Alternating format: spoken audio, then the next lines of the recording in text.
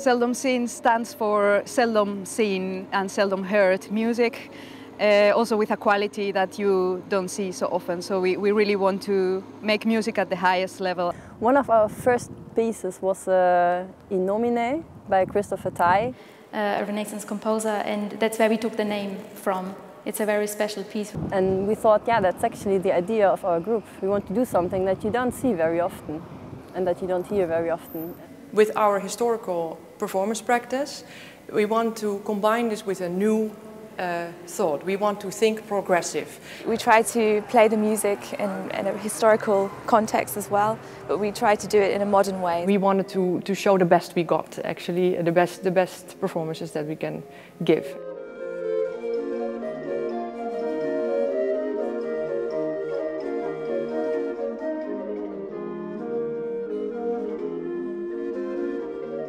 Seldom Sene Recorder Quintet won a prize, or actually 3 prizes during a competition last year. That was the International Van Wassenaar competition for early music ensembles.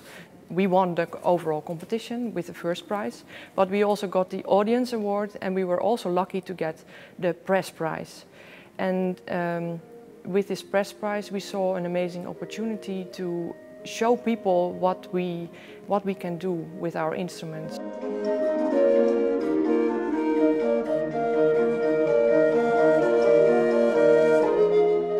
The melody, which was called La Spagna, is performed by one of the 5 voices, and the rest are in principle improvising lines around it. So this was a common practice back then, and you could compare it to what jazz musicians do nowadays. It's not entirely clear if it was Josquin, Desprez or not. Most likely not, but in the past people liked to label music as being by him because he was very famous, he was the best. It for sure has the ingenuity and the fantastic architecture that he is famous for.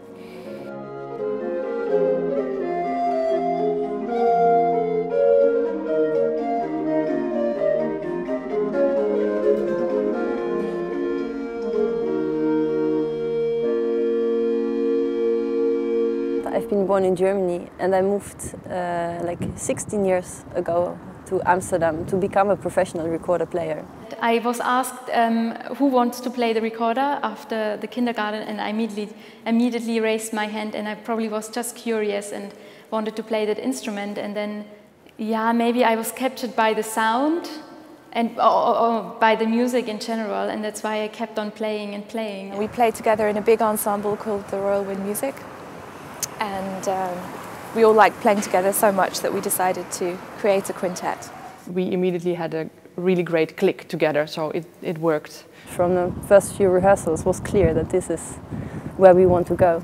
We are all very different individuals, which makes the group interesting. We very often don't agree immediately, and that means you have to discuss and work on things until everybody's convinced, but then it's really strong. You can stand strong.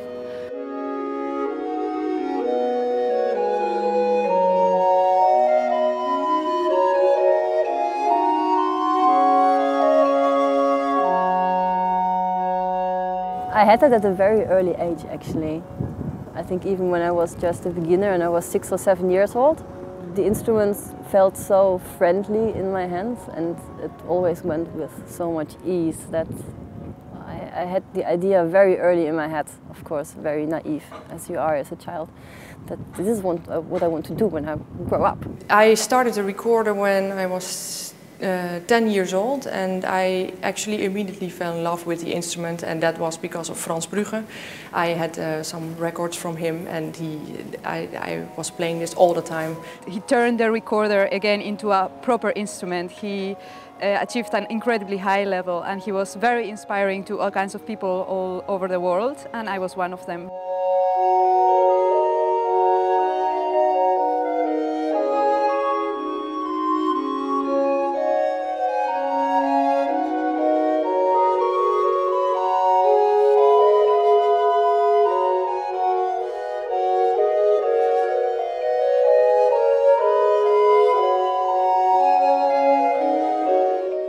Ave Regina Caelorum is a Spanish Renaissance motet by Tomás Luis de Victoria.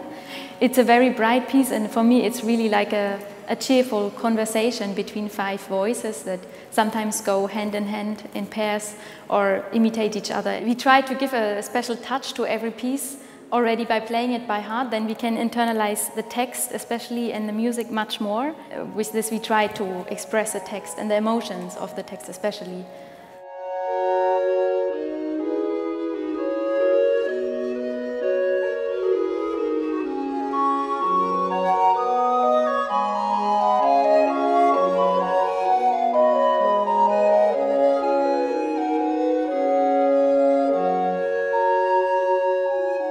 We started as a Renaissance concert because that was a style we had a lot of common experience, but quite quickly we grew out of it by adding more and more styles around. So we tried the Baroque, we arranged pieces by Bach.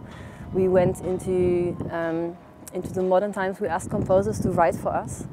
That was a very important step to get our own repertoire, but repertoire nobody else is playing. In every concert I think there are quite some unexpected moments, yeah, and that's what we're looking for. If people come to one of our concerts, they can expect a lot of instruments, so a big variety of recorders. They can also expect a big variety of music. Very often we play mixed programs with music from the Middle Ages, the Renaissance to our own times. And they can expect very big contrasts and a wide range of emotions and colors in the music.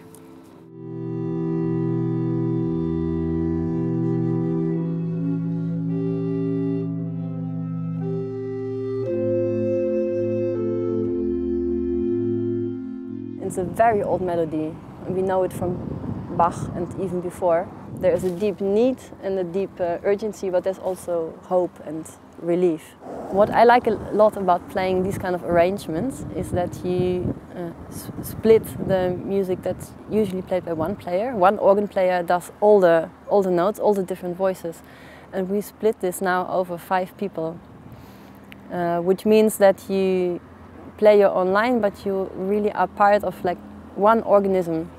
And for us it gives us a lot of freedom to just focus on the music and the sound and to look into our instrument collection, which instruments can imitate the organ sound.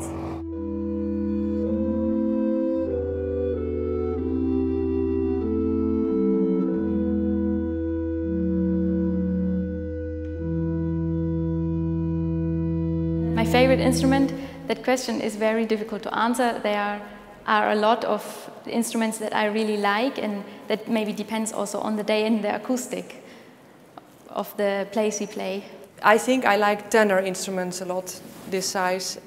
For me it feels really natural, really normal, and I think I can shape the sound in an optimum way in that instrument. We think they're all fantastic, so I think it's really impossible to answer. I am very fond of all of the larger recorders, although I am a small person.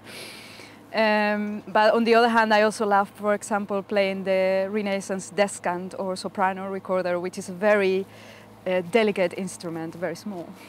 The collection consists of 3 different types. We have the Renaissance recorders. There we even have 2 concerts, so 2 sets of instruments that are really meant to be played together.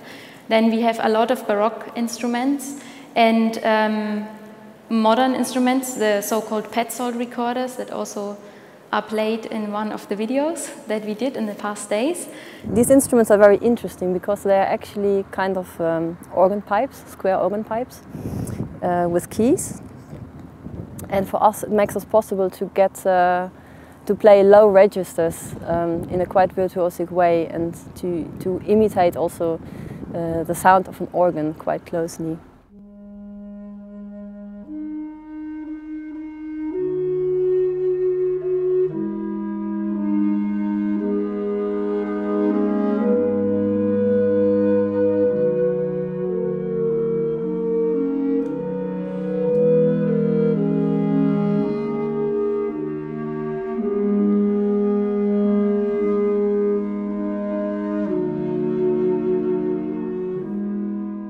Tallis was an Englishman from the Renaissance period in the 16th century. And he was also an organist. And the piece that we chose to perform from him is a very delicate and intimate piece. And we want to show the warm sounds that we produce with the larger Renaissance instruments.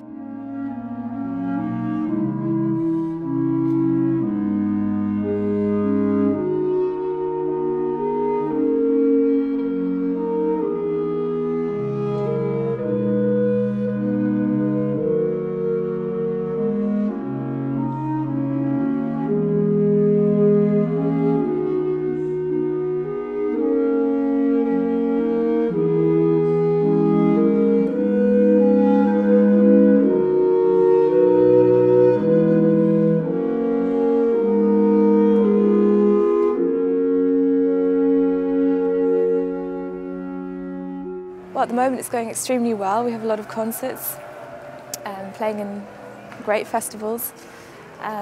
Yeah, I hope that we can do many, many more and play actually maybe outside of Europe as well, in Asia or the US.